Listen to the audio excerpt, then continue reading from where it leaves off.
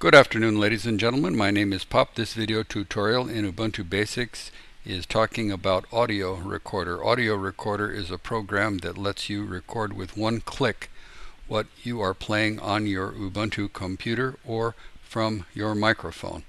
Currently, right now, at this second, I am recording both audio and video, and I'm using Voco Screen.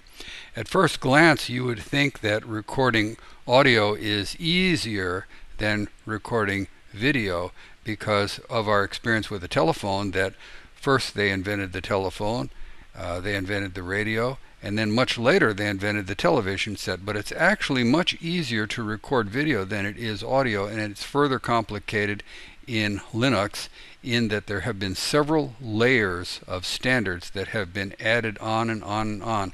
Down here we have at the bottom of the screen this thing that is called ALSA mixer, and you just type in ALSA mixer and that shows you an old style method for mixing audio.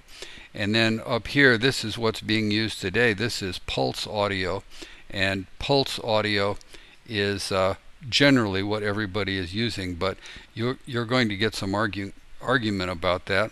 Let me turn this off, and I'm going to demonstrate why I am using Audio Recorder rather than the other program that we used to use, and it was called Sound Recorder. Sound Recorder doesn't seem to work anymore, and it was a one-click deal also. So I'm going to turn off Sound Recorder, and the big one is Audacity, but gee whiz, in order to learn how to use Audacity, you practically got to get an advanced degree. I just want something quick and dirty that I just turn on and record music. Well, Audio Recorder is the trick, and this is Audio Dash Recorder, and there's a nice additional setting for this. I want to show you in detail how you set this up. It of course appears in your Unity strip over here, but you can make it appear up here on the top panel, and you do that in additional settings, and show icon in the system tray and auto start at login, and that's what I've got cooking. And the general settings here also allow you to set a timer. Let me zoom in on this a little bit. And the crosshatch, if you turn on the timer, comments out anything. And here I've got stop at 1.5 hours.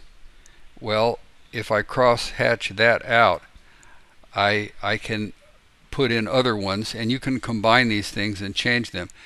If silence is for 4 seconds, it just stops. If there is a voice at 0.3, whatever that means, it just stops. Or you can, if you don't have a timer, it just runs forever. The audio settings here, they ask you, do you want to record from the microphone, or it goes into great detail.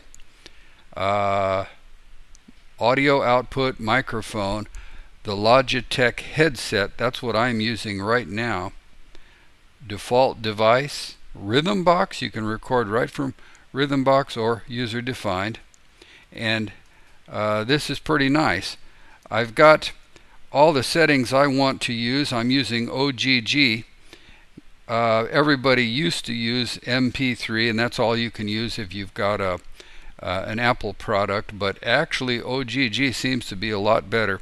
FLAC is completely lossless, but it only compresses 2 to 1.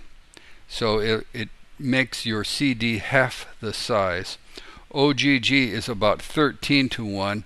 MP3, I think it's about 8 to 1. And I'm not going to turn it on right now because I am not recording anything.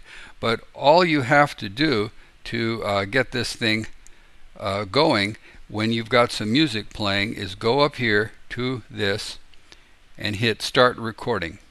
And then as soon as you begin recording, this changes to stop recording, and then you stab it again. And it works very, very well. I recommend it. It's a little bit tricky in that the icon is up here rather than over here. And if you do download it, remember to look for it with audio dash recording. Audio dash record. Let's see if I can find it now.